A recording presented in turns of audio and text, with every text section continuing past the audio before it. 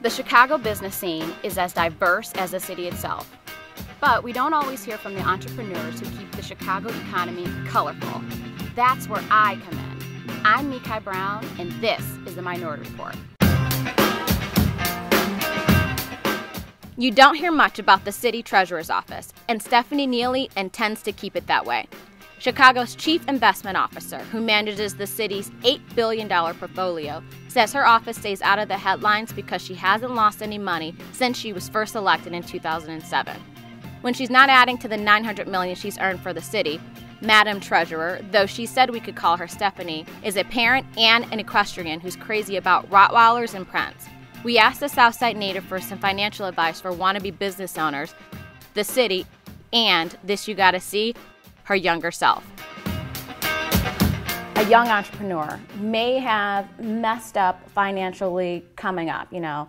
A lot of young people make mistakes, but they come up with an ingenious idea that they feel can make millions of dollars. Well, they all think that. Well, of course. But this is a legit $1 million deal. Okay. How can they fix what they did in the past so that they can set themselves up for success in the future? Start today. Get copies of your credit bureau reports. Fix whatever the issue. If there are any mistakes, fix them.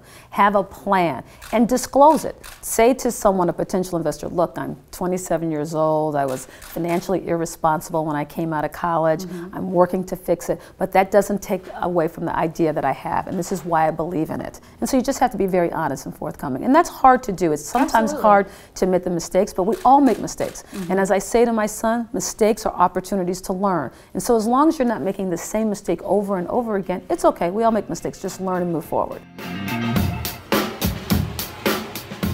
What would you say is one of your biggest financial mistakes in your younger years, and what did you learn from it? Getting married. Tell me about that. Yeah, no, that was probably a mistake. Have a prenuptial. I feel pretty strongly about that. Absolutely. Whether you have a penny or 100 million pennies, you need to protect what's yours because it's your stuff. And it's just stuff at the end of the day, but I do think you should negotiate when things are good as opposed to when things are bad. So that's the biggest financial. Well, and no one has ever asked me that. Really? And so I'm being very honest. Oh, well, I appreciate your honesty. There is clearly a disparity between the multicultural audience and the majority audience in terms of access to capital. Why do you think there is such a wide disparity amongst that? And what can we do as a city to kind of change it? Or what are we doing now? Well, it's difficult to talk about multicultural because each culture is very unique. From the African American culture standpoint, I feel that we aren't investing enough in ourselves. That we believe, because they say this to me, I want 100% loan. And when I say to them, that's just not going to happen. Or when they say to me, you know, I went to the bank and they're being racist because they turned me down, I'll go, well, why'd they turn you down? And they don't have any answers. So they've got to look at investing in themselves. The city of Chicago, if you can give them one piece of financial advice, what would it be? One, I don't have any financial advice for the city. I think the city is in a very unique situation. We are responsible for providing services. So if we decide to save money that we weren't going to salt the streets today, is that in the city's best interest? So no. I think the city has done really well. We have recovered from the downturn of the economy. We are not a Detroit. People like to say, well, is Chicago going to be a Detroit? No, I do not believe we're a Detroit. We've got a lot of different industry here. So, you know, Detroit was kind of a one-horse show and that's all they had. So we're very focused on cutting expenses, increasing revenues. That's how you balance a budget. And I think it becomes challenging when the price of salt has gone from $50 a ton to $200 a ton. But I think that we're trying to weather the storm. The pension issue is big.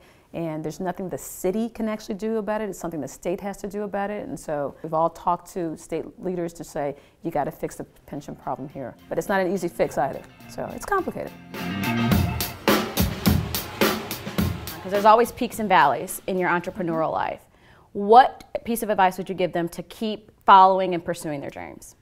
Believe in yourself. And that's a broad statement because believing in yourself means you're investing in yourself, you're becoming better.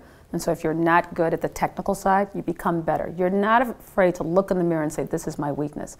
And so I went to the University of Chicago Business School, not because I wasn't good in math, because I actually was good in math, because I knew people were going to look at me, an African-American woman, and go, she's not good at math. And so when they see my resume, they go, well, at least she can add. because she went to the most technical school there is.